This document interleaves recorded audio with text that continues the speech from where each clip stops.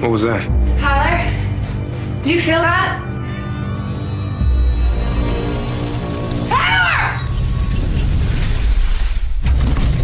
Tyler! Mom? Stay where you are. I'm coming for you.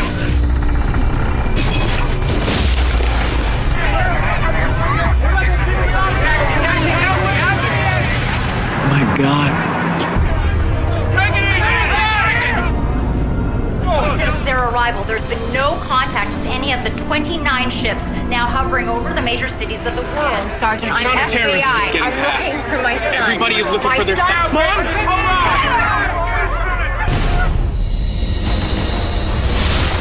Don't be frightened. We mean no harm. Calling themselves the visitors. Dude, that is so cool. The world's in bad shape, Father. Who wouldn't welcome a savior right now? They healed me, and I got no pain. It's amazing. It's been 3 weeks since the visitors' arrival, yet thousands are still flocking to see the motherships in person. Welcome to the New York mothership. My name is Lisa.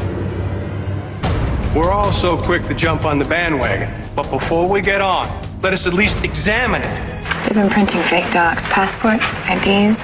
They cleared out like they knew we were coming. Ryan, please. Look, I told you I'm not that guy anymore, okay? Stop calling me. We need your help. I want him. Anna would like you to do the interview. But that's the danger. Gratitude can morph into worship. They say that you two are obsessed with the V's. You know what the V's? They call it spreading hope. Do you have any questions before we go to air? Just be sure not to ask anything that would paint us in a negative light.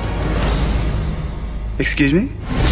I know the real reason you're here, Father, and I am not the only one. We're honored and privileged to be able to assist mankind with our knowledge and technology. They've been implementing a plan that will result in the extermination of every man, woman, and child. If you could speak to the protesters, what would you say? That embracing change is never easy, but the reward for doing so can be far greater than anything you can imagine.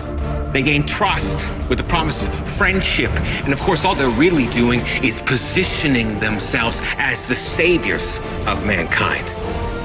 They're arming themselves with the most powerful weapon out there. What's that? Devotion. What do we do now? We'll fight.